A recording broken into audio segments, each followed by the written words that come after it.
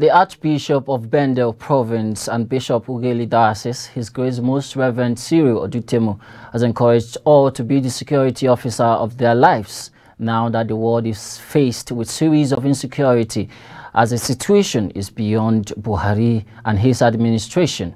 He made this known in an interview with ACNN News correspondent Carolina Chumbe. The level of insecurity is alarming. I must be honest that the situation is beyond Buhari and his government, and everyone should remember that he is the security officer of his life. We should do much about securing ourselves. We should not leave it to government. And prayers secure places. We should pray more and also open our eyes. Jesus said, watch and pray. The church should not pray in blindness. We should see the situation. We should act and pray to God for deliverance.